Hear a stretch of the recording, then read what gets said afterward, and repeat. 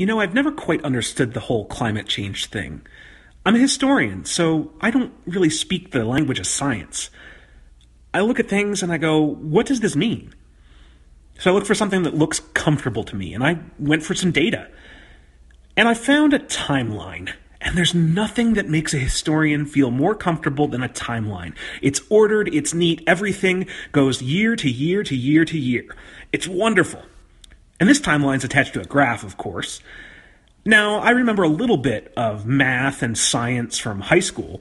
Let's throw a title up here first. North American carbon dioxide output by fuel type. And then I know on this axis I'm supposed to put some numbers and label it too. Millions of tons of carbon dioxide gas. Millions of tons. That sounds so weird. But I'm going to try to put some understanding on it. Some human elements. Now I got to draw in my data. First a line here, and this is solid fuel. And that's originally wood, and then it eventually becomes things like coal.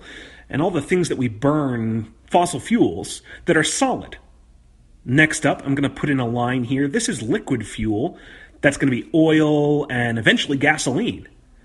And then the third line here, this is gaseous fuel.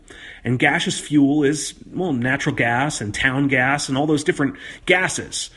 The three basic states of matter. We've got solid, liquid, and gas. I remember that from high school science. But it's still just data. It doesn't make really any sense to me. I got to figure out what it actually means, which means I've, as a historian, got to start putting dates and times and things on this timeline. So, okay, I'm going to start first here. Let me choose railroads. Railroads are cool, big steam engines, awesome. Between 1860 and 1880, railroad mileage in the United States tripled. That's amazing to think about.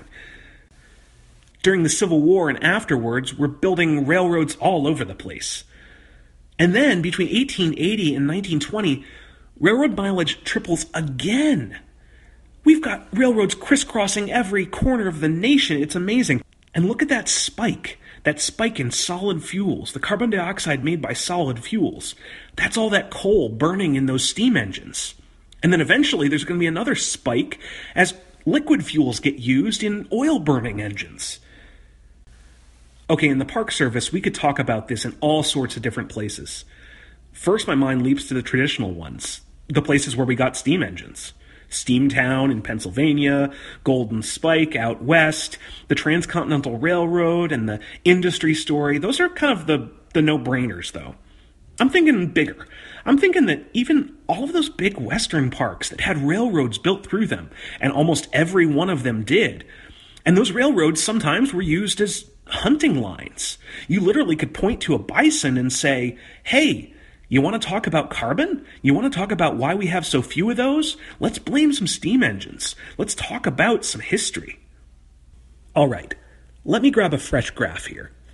Now, you can't talk about carbon without talking about Tom Edison. I know that's kind of weird, isn't it? He's the dude that invented the light bulb, or said he invented the light bulb. But he built the first coal power plant, and it was called Pearl Street Station. And that was in the early 1880s in New York City. And from then on, everything was about electric and how we made electric power. There's this battle called the War of the Currents. Not an actual war. It was more like a war of words about whether AC or DC was better. And then people started getting electricity after Westinghouse won that war. By 1917, 25% of all American homes had electric power. By 1929, 70% of U.S. homes were electrified. Now look at the carbon. Look at the carbon coming from coal, from those solid fuels, as it starts climbing. That solid fuel's powering those generators, keeping people's homes lit. And then oil starts getting burned for those lights too. And then eventually natural gas. And we start using tons and tons and tons of this fuel to power our light bulbs.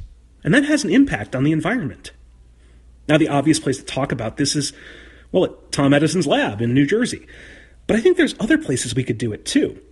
Maybe in Buffalo, where they had that Pan American Exposition. We have a park there too called Teddy Roosevelt Inaugural. But Teddy Roosevelt was inaugurated because the president was assassinated at the Pan American Exposition, where the Tower of Light was and the Temple of Music, all of it, the gleaming, shining city, all powered by electricity. Or maybe we could go out west, along the Presidio at Golden Gate. That's where the West Coast shining electric city was, at the Panama Pacific Expo. Literally, across the nation, we can talk about the impact on our environment of our love of electricity in the past, and how it's gotten us where we are today. You know, I'm starting to understand how climate change happened, and where it came from, and how humans were involved. But how were we? How was the National Park Service part of this story, too? Let's grab another graph and keep the detective work going. Okay, so in the 1890s, the Duryea Motor Wagon Company made the first commercial car. That's that old-timey horseless carriage. But it took until October 1908 for Henry Ford to come along and make it affordable. You know, the assembly line thing. After just 19 years, though, Americans were addicted. The 15 millionth Model T rolled off that assembly line. Okay, even for a history geek, I'm really starting to love this science stuff, and this graph in particular. Look how the liquid carbon footprint was starting to skyrocket, and then wham! The Great Depression. People were suffering, but maybe the Great Depression was kind of a boon for the Earth, for Mother Nature, keeping our carbon footprint down because our economy sucked. So what does this have to do with the Park Service? Where can we talk about this? Anywhere. We've made the attraction the car, like that drive-through Wawona tree.